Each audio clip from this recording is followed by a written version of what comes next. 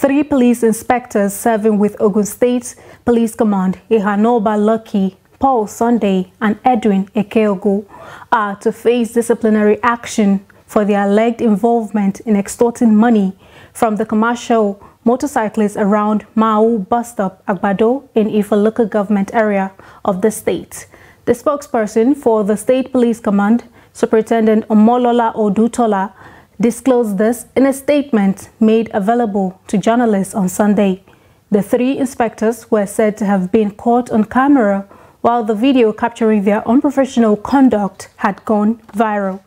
They were alleged to have committed the illegal act on October 19, 2023.